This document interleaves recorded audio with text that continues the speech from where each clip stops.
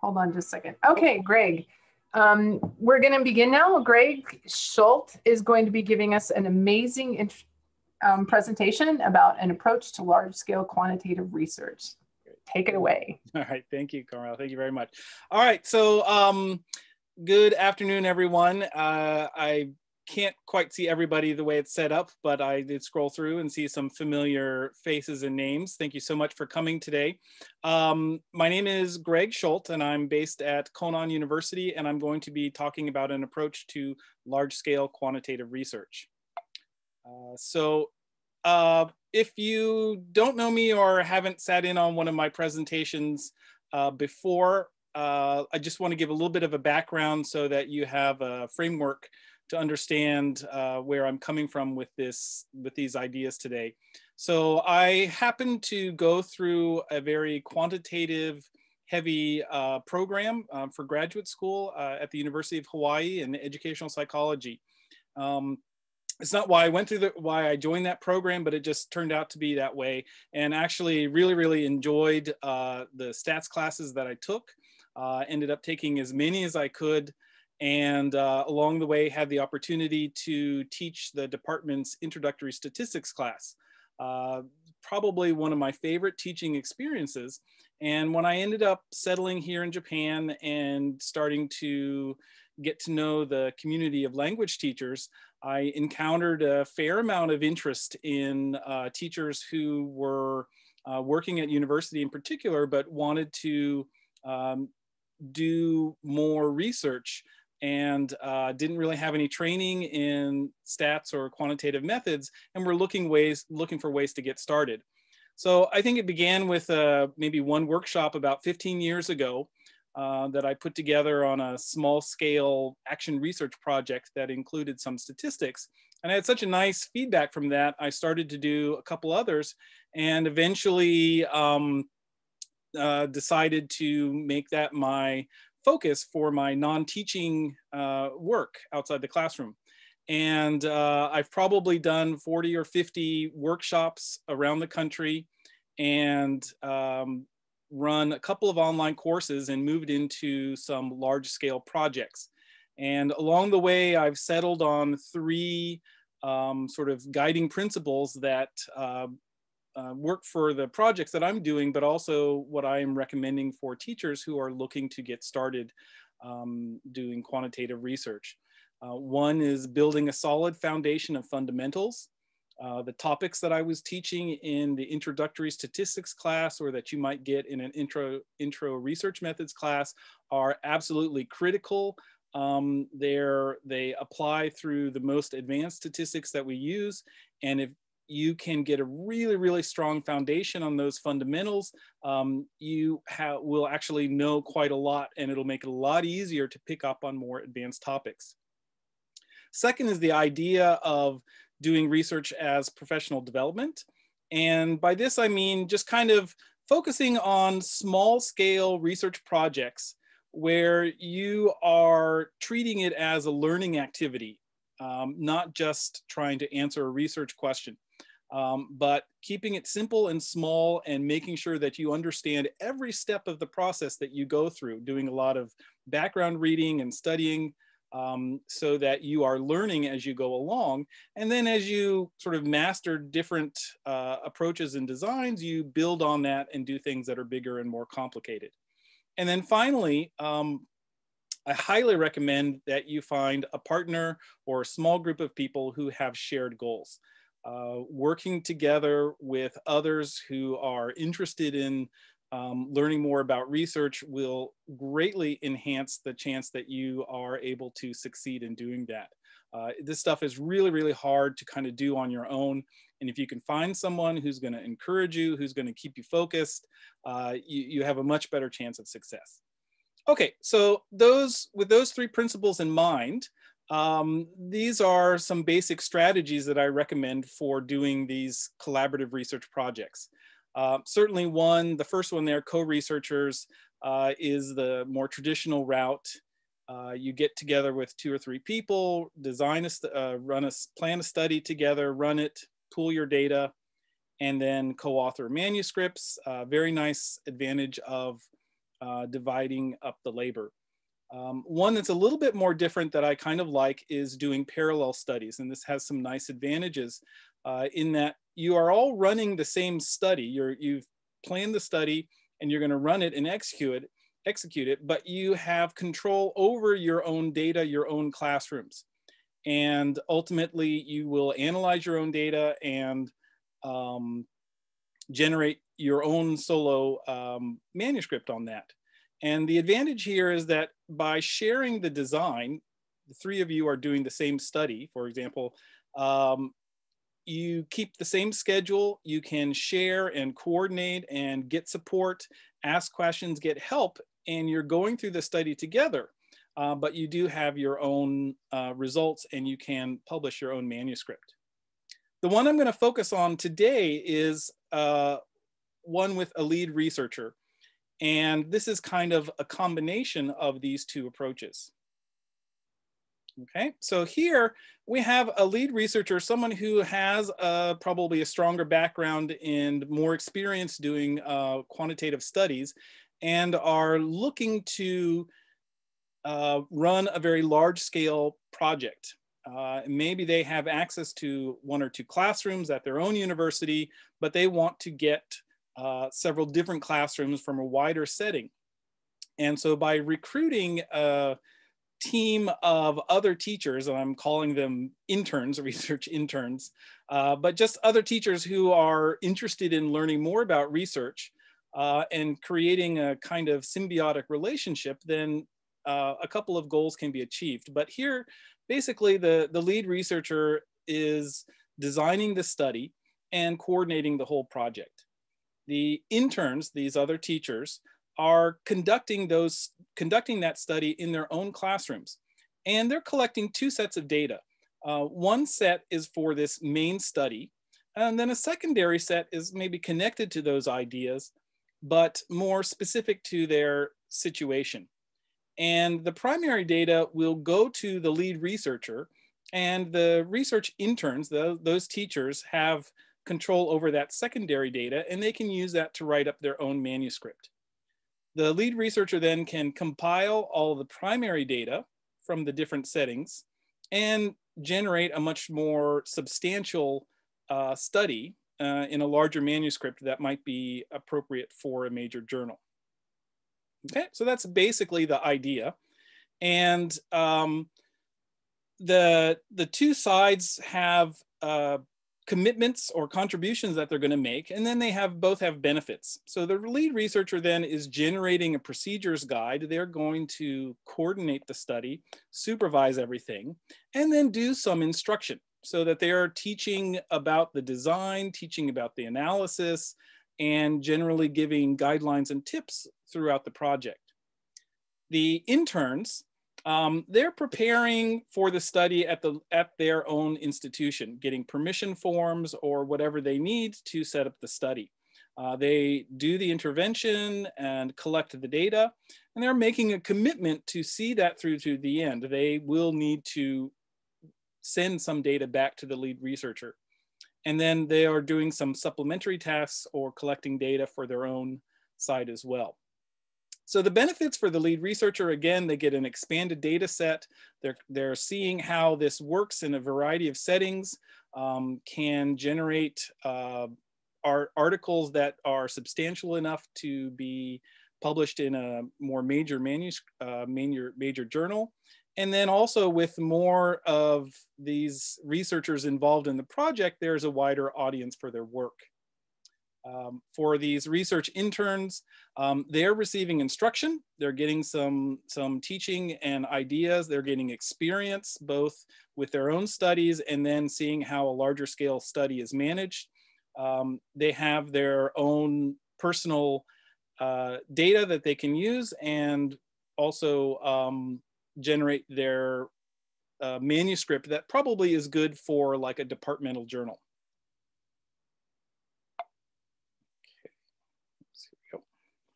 So to give you an example of how such a project might work, I'm going to talk about my last kind of year-long project that I ran, the 2018 Quantitative Research Training Project. Now, my purpose is really, this is a professional development project. I received a Kaken grant to run this program, and my main goal was to support language teachers and help them get practical experience and training in doing quantitative methods. However, this does fit with that model that I was describing before. So I ran the project in 2018. It lasted through the academic year, spring and fall.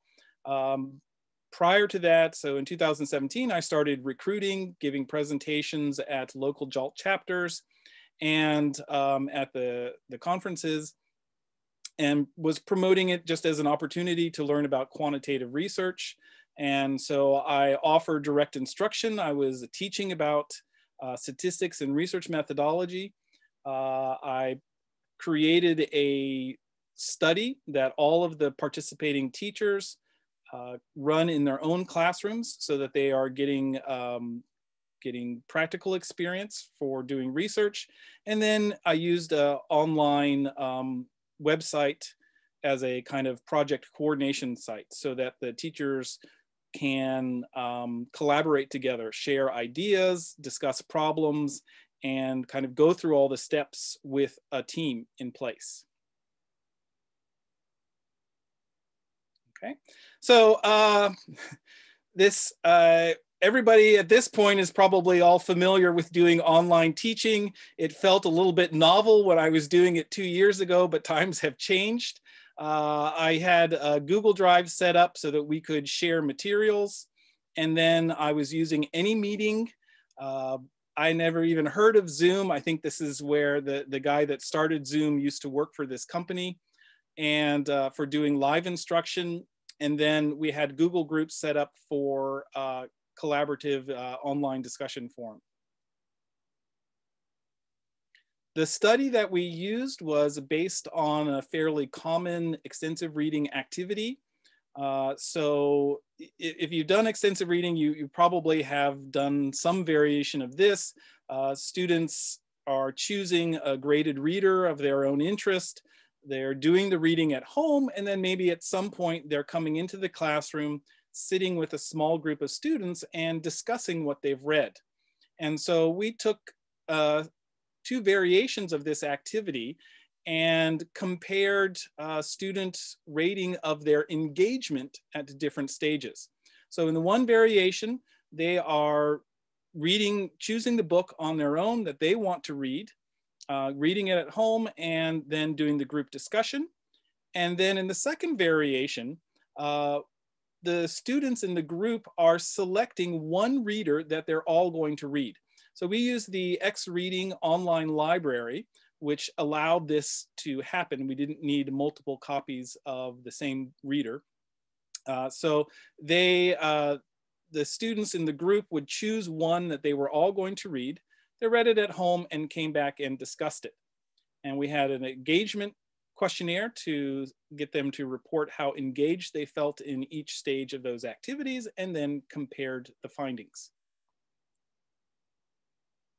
So in the big picture, in the spring semester, when we started the project, there was some preparation time, and we developed some questionnaires, piloted, did a little bit of pilot, and then collected the data. That lasted about 8 to 10 weeks. Over the summer, then the project participants were tasked with getting their data all organized and cleaned and entered everything they needed to do, so that in the fall, we could start with the data analysis stage and then start working on their manuscripts. Throughout that academic year, I was providing lessons on statistics and guidance on running the study through the online lectures. And then we had the discussion forum set up so that they could communicate with each other and share materials and ideas. So I recruited, we had about 32 teachers who initially joined up. They were based at 20 universities around Japan. Most of them kind of came in on their own. A few had partners, and there was, I think, at least 1 or 2 groups that joined together. Overall, more than 1,000 students participated in the project. So they were part of the studies at these different universities. And so you should get a sense that how large scale this can go. 28 teachers fought through that very, very difficult first semester and completed the data collection. We had a total of 16 online meetings, and there was quite a bit of materials and questionnaires and other things that were created and shared together with the team. It was a very nice collaborative process. I'm aware of 24 publications. I know that there's still some delays and things are coming, and I need to do one final check to see where everybody is. But so far there has been a lot generated already.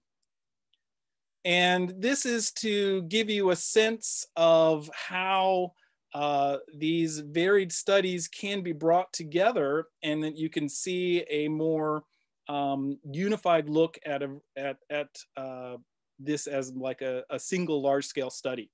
So the extensive reading SIG, I got connected with them, and we prepared, many of the teachers who are involved in the project prepared short reports. Some of them wrote up partial findings from their studies. Some of them shared personal experiences. These are from the partial findings. And so for this one question, how students reported engagement while reading. So either they were reading a book they chose themselves, or they were reading a book that the group selected. And then they ran t-tests to compare the results.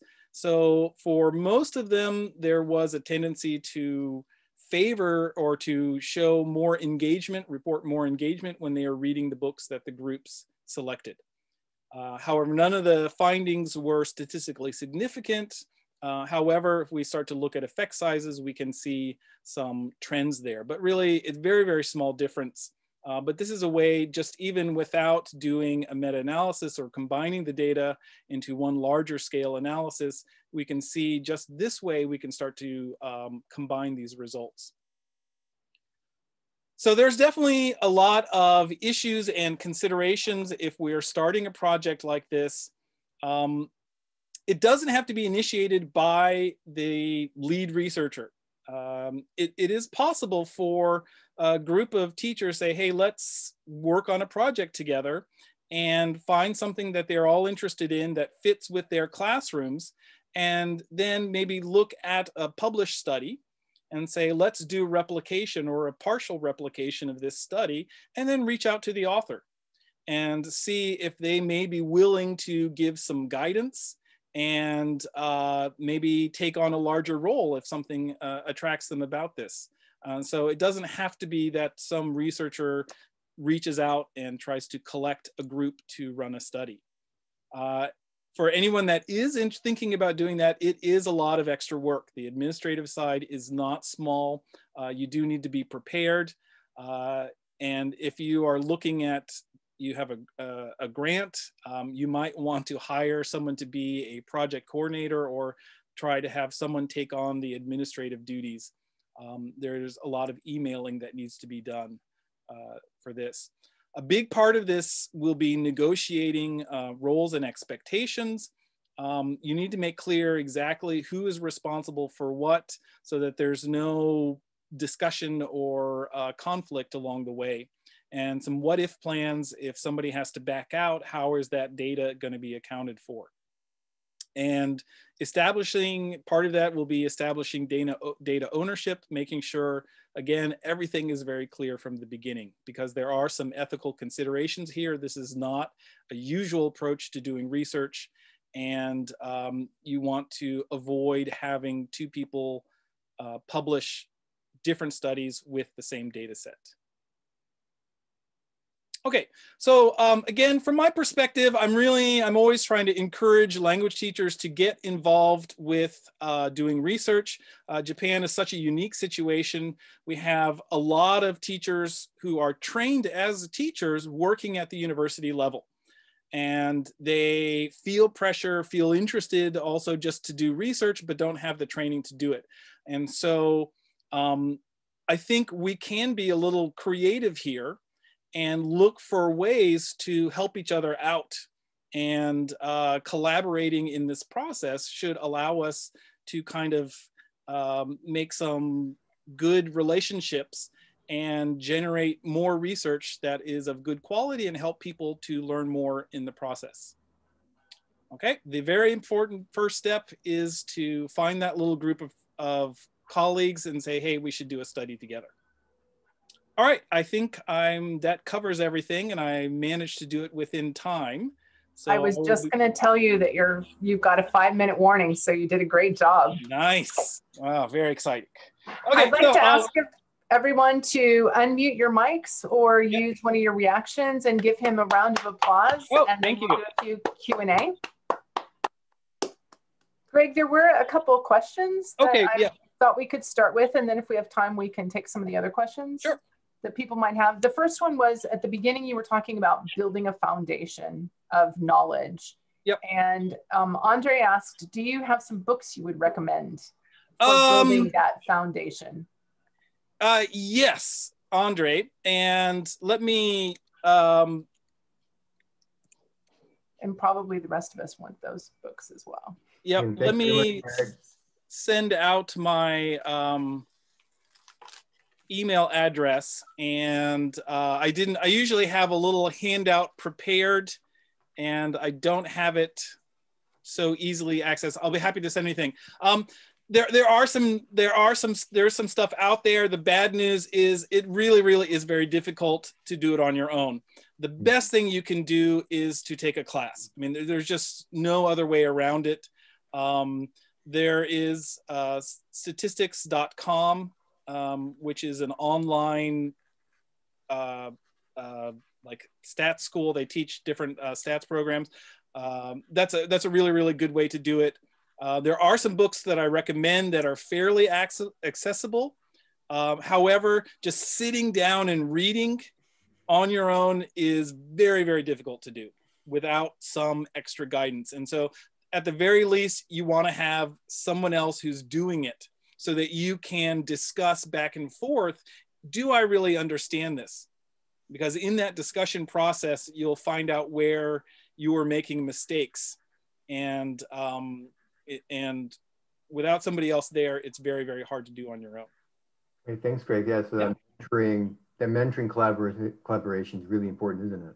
Yes, that's what I'm saying. Yeah. Greg, the other question that was in the chat is, when you were discussing collaborative research projects, Andre also asked, is there support for obtaining ethics approval through the collaboration? Is there support for obtaining, Andre, can you elaborate on that?